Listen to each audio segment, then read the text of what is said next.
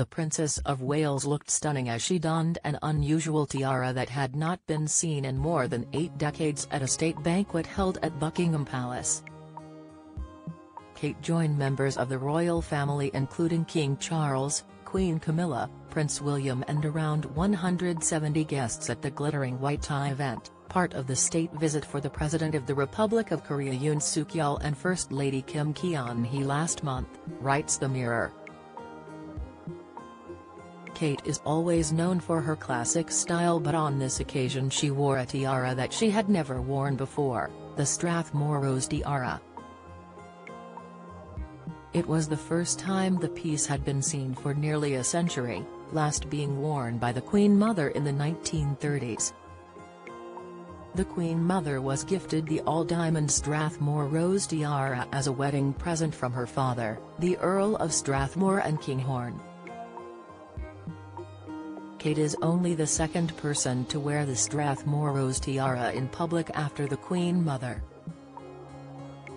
It is also the 4th tiara ever worn by the Princess of Wales, following the Courtier Halo tiara, the Lotus Flower tiara, and the Queen Mary's Lover's Knot tiara. The Princess of Wales opting to debut the Strathmore Rose demonstrated her connection to the Queen Mother, who had an incredibly special relationship with her grandson, and Kate's father-in-law, King Charles. Lauren Kiana, from the court jeweler, told People magazine, Kate has always signaled that she'd like to emulate the Queen Mother's royal role, and wearing her jewels is an important symbol of that continuity. It's fitting that Kate, likely with some assistance from King Charles, would choose to wear the tiara exactly 100 years after the Queen Mother originally received it. The tiara is unique in its own right as it comes in 2 frames, meaning it can be worn in 2 different ways, across the forehead or on the top of the head, which Kate opted to do for the banquet.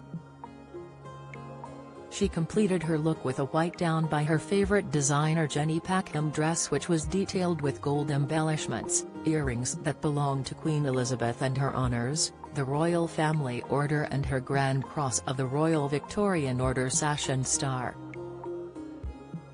King Charles was famously close to his maternal grandmother, who died at the age of 101 in 2002. He was only 3 when his mother ascended the throne, and spent a great deal of time with the Queen Mother while his parents were on official visits and state tours. She was said to have appreciated his sensitive nature and encouraged his interest in music, art and culture.